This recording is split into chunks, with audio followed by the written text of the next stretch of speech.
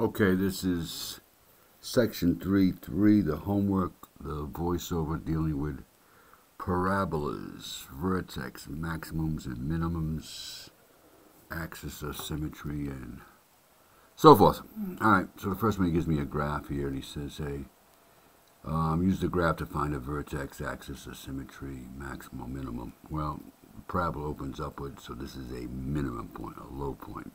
As you see, it's labeled here -3, +2. Alright, axis of symmetry would go right through x equals -3. Notice the axis of symmetry's equation is nothing more than the x value of the vertex. Alright, and obviously it's a minimum. The minimum value is the y value. So when x is -3, the y value is 2. That's the minimum value right here.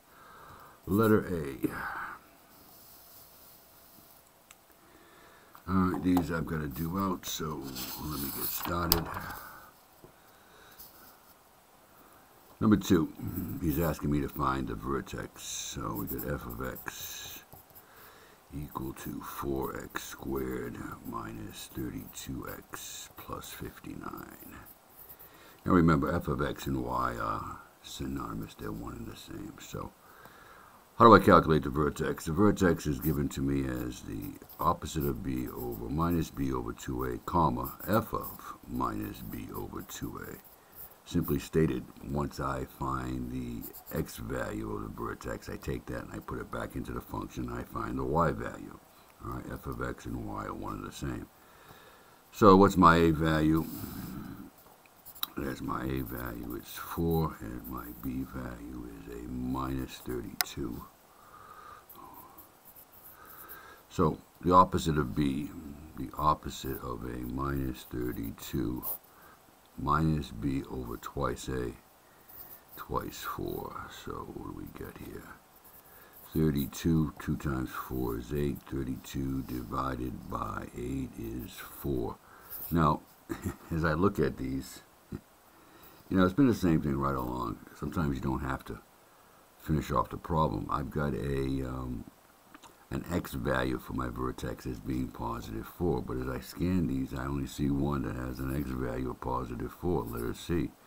Now, I could put the 4 back into the function and find that this is -5, and I'll just show you real quick, not that I have to do this, because there's only one that had the correct x value. So let's see, 4 times x squared, x is +4. So it's 4 times 4 squared minus 32 times 4 plus 59. 4 squared, what is that, 16? 4 times 16 is 64 minus 128 plus 59. 59 and 64, what would that be? 13. 123 minus 100 and minus 128. You see the difference here is a -5, and you see, but we didn't have to do all that. There was only one answer that had the correct x value for the vertex. It was 4, so I was all done. Didn't have to do all that, but we did it anyways, just to show you. So sometimes working smarter, not harder, does pay off. Number 3.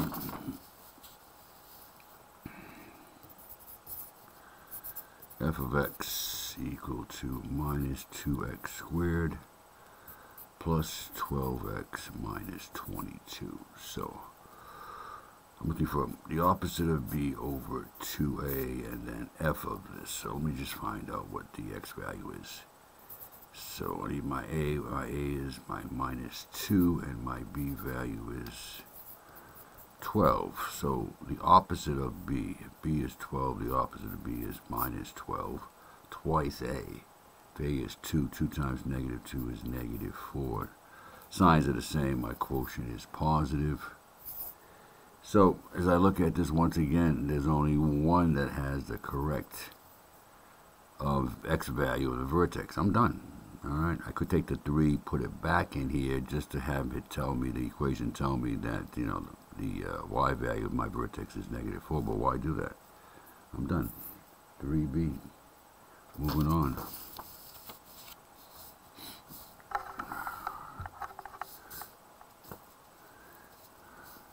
Number 4. Let's see if I can get this.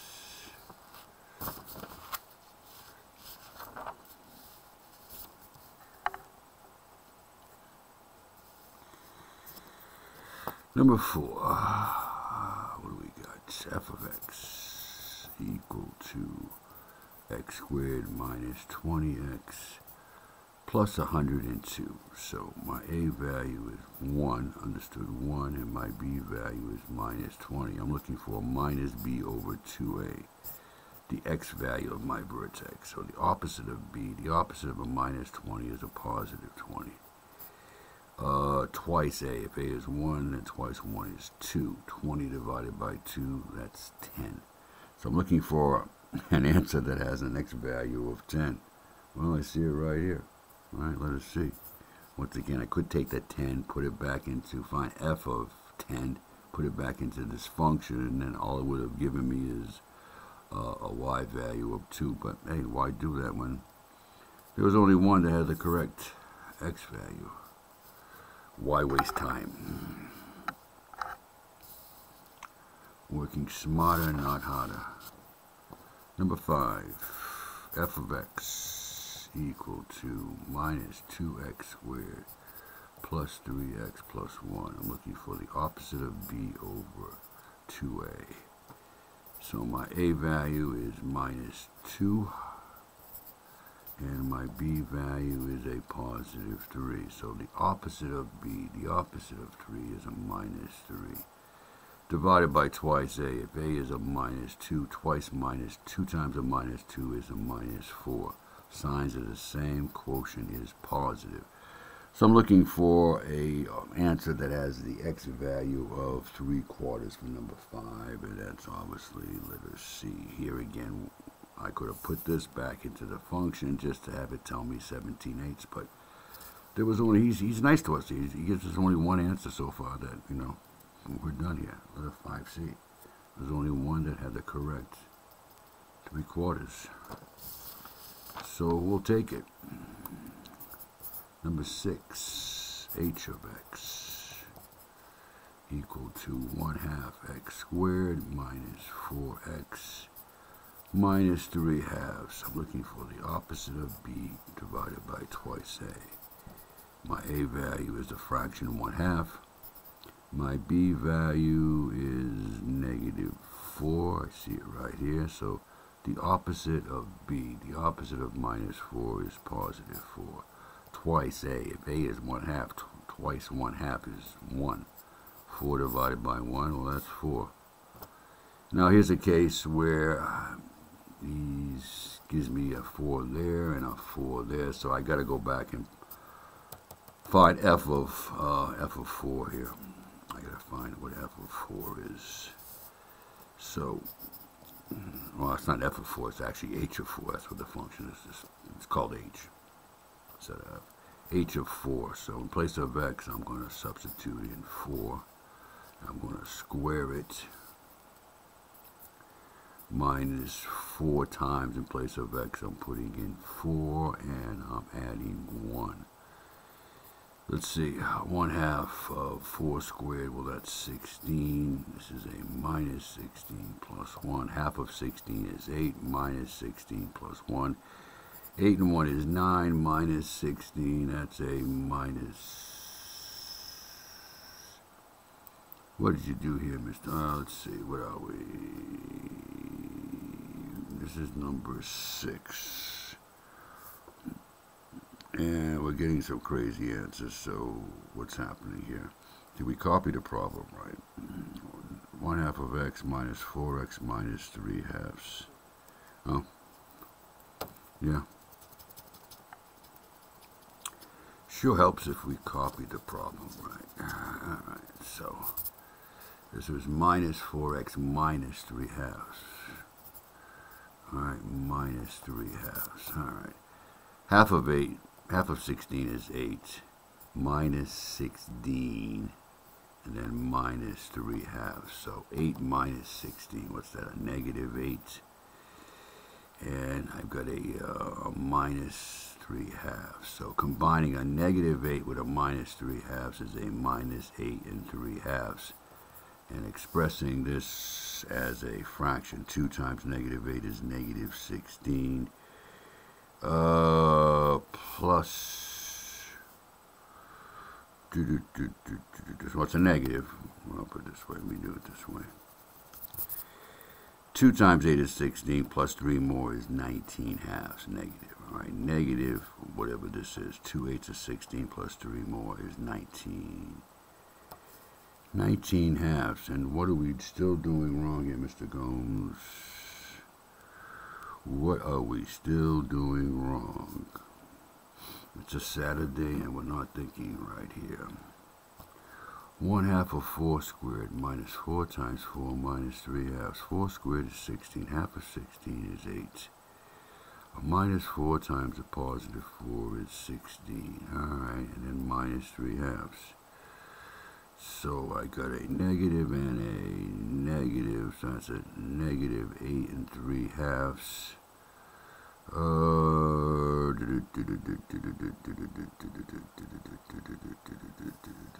2 times 6 is 16 plus 3 is 19.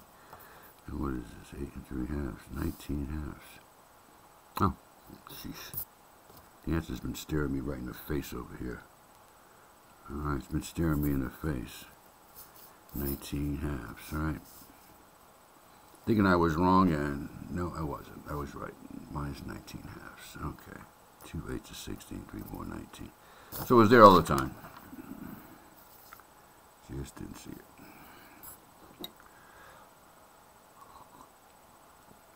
it. Number 7. He's asking me to find the equation of the axis of symmetry. Well, the equation of axis of symmetry, the axis of symmetry goes through the x value of the vertex. Alright, so if I find the x value of the vertex, my axis of symmetry is x equal that. It's a vertical line. So number 7, we got f of x equal to x squared minus 2x plus 9. I need the x value of my vertex. How do I get that? Minus b over 2a. So my a value is understood to be 1. My b value is a minus 2. So I want the opposite of b. Opposite of a minus 2 is a positive 2 over twice a. If a is 1, twice 1 is 2. So we've got 1. So my equation of axis of symmetry is x is equal to 1. It's the x value, alright, of the vertex. Alright, x is equal to 1. Vertical line, letter B, number 7.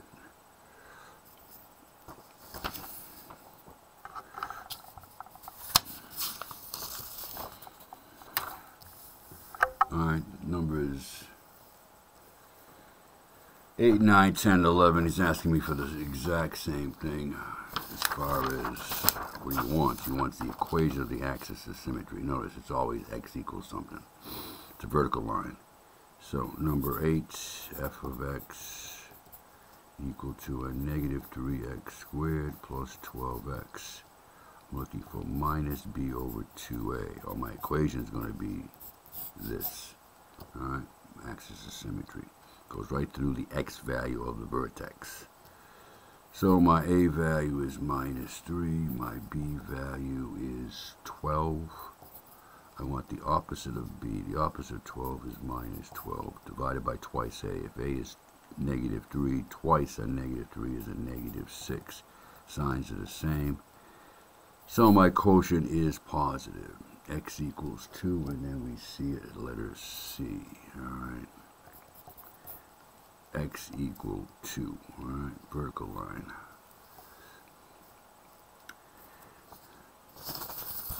Number 9. This function is defined as g of x.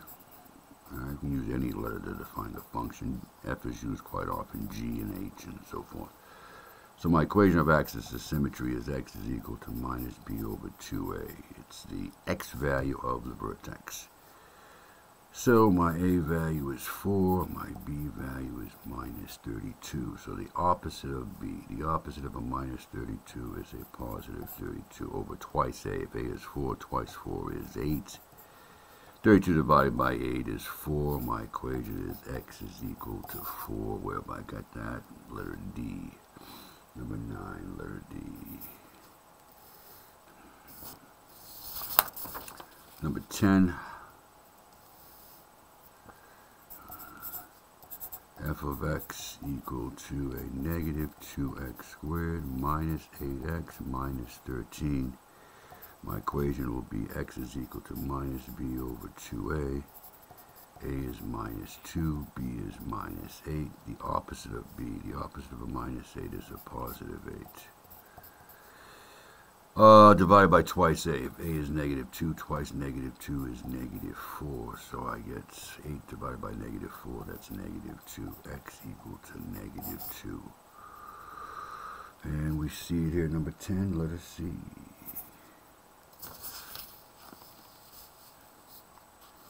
Number 11.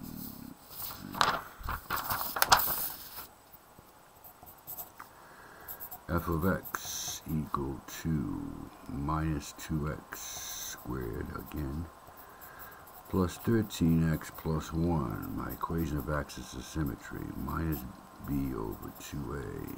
A is negative 2. B is 13. The opposite of b, the opposite of 13, a positive 13 is a minus 13, divided by twice a. If a is negative 2, twice negative 2 is negative 4. Signs are the same, quotient is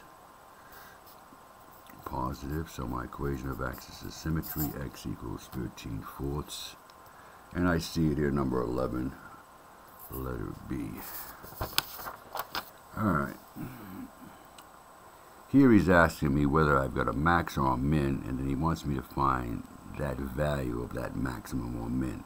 Well, the value of the max or min is the y value. So first we've got to solve for the x value of the vertex, put that back into the function, find f of that. That will give me my y value, that is the max or min. But here's the deal, we can cut to the chase here. This is understood to be a positive 1. Alright, so if you have a positive value, your parabola, if I have a positive a value, my parabola is going to open upward. So my vertex is going to be a minimum point. A minimum point. So for number 12, I know it's not going to be a max because my parabola, my a value of my, just determines if that's a positive, my parabola opens upward. If this a value here, the coefficient of the square term, was negative, it would open downward, and you would have a maximum point. So I'm looking for a min here, so it's either going to be C or D. So what do we got here? I got to find the y value after I find the y value of the vertex. So my function is f of x, number 12, f of x equals x squared minus 4x plus 9. I'm looking for minus b over 2a, comma, f of minus b over 2a. Alright, I'm looking for this value right here, f of, I gotta find minus b over 2a first. So my a value is 1 and my b value is negative 4. Notice I don't need to know my c value at all, it doesn't play any part. So minus b over 2a, alright, minus b over 2a. The opposite of a minus 4 is a positive 4. If a is 1, twice 1 is 2. 4 divided by 2 is 2. So what I want to do now, I want to find f of 2. Alright, f of 2. The minimum point is the y value. So I know the x value is 2. I just need to know the y value. So in that place of x, I'm going to substitute in 2. 2 squared is 4, minus 8 plus 9. 4 and 9 is 13. 13 minus 8 is 5. Alright, so my point is 2, 5, but this is what's considered to be the actual minimum value. It's the y value, alright, of the vertex. So number 12, letter D. So we have to do the whole thing here. We got to find the, basically what we're doing, we're finding the vertex and just giving them the y value of the vertex. Number 13, here again I notice that my a value is a negative, which means this parabola opens downward. So if it opens downward, I've got a maximum point. Alright, so it's not going to be B, it's not going to be A, it's going to be either C or D. So already I'm down to a 50-50 shot. Like, you know, we can do these times, many times we can cross out two particular answers that don't make any sense. So minus B over 2A, let's see, my A value is -1, my B value is -6. The opposite of B, the opposite of a -6 is a +6 over twice A. Twice -1 is -2, so 6 divided by -2 is a -3.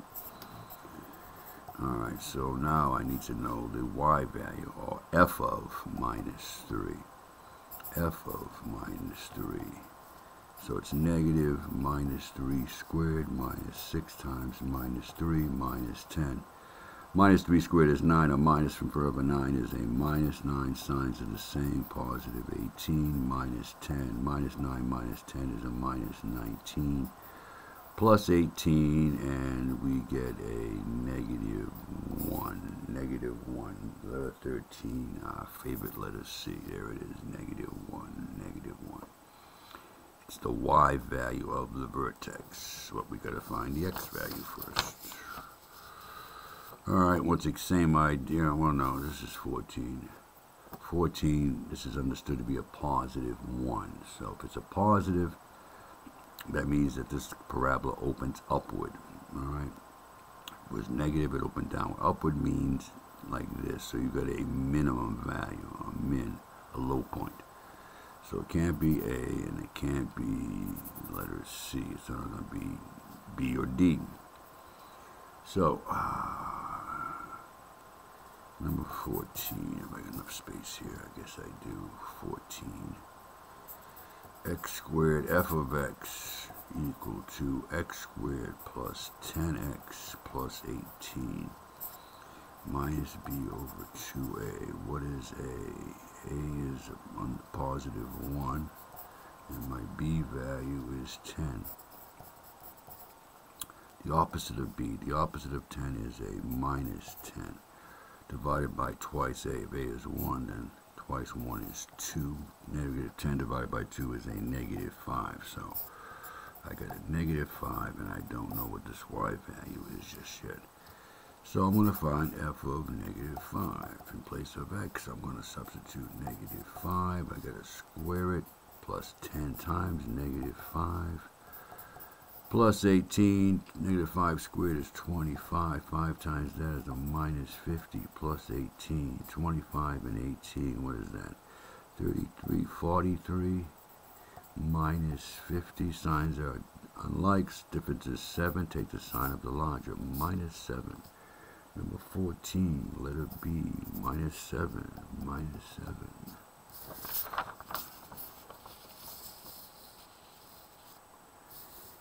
And number 15, once again, we got a negative sign, so this parabola opens downward, which means this vertex is a high point, a maximum. It's not this one. These are all maxes, so, alright. He's getting a little tough on us. He wants us to, whatever. -2x squared plus 5x plus 8. So I want to find minus b over 2a. A is a -2, b is 5. So the opposite of b would be the opposite of 5, which is a -5 over twice a. If a is -2, twice that is -4. Signs are the same, so my quotient is positive 5/4. Minus b over 2a, minus b. Okay, so let's find f of 5/4. Minus 2 times 5/4 squared plus 5 times 5/4 plus 8. 5/4 squared is what? 25 over 16 plus 25 over 4. And what I want to do here is, I know I want to get a common denominator here of 16, it looks like. Yeah, so I know 8 is this 8 times 16. What's that? 48. 128 over 16. 8 times 6. 48. 8 times 1. Yeah, 128 over 16. Negative 2 times this would be a negative 50 over 16. I can rename 25. Let's see, I need a common denominator of 16. So if I multiply this by 4, I get 16. 4 times 25, that would give me 100 plus 128 over 16. What I've accomplished here is I get everything over a common denominator. So I get a minus 50 plus 100 plus 128. So what is this? Minus 50 and 100 is 50. 50 plus 128 is 178 over 16. Now, as I look at this, number 15, I don't see this answer. Alright, but I do see answers that have a denominator of 8.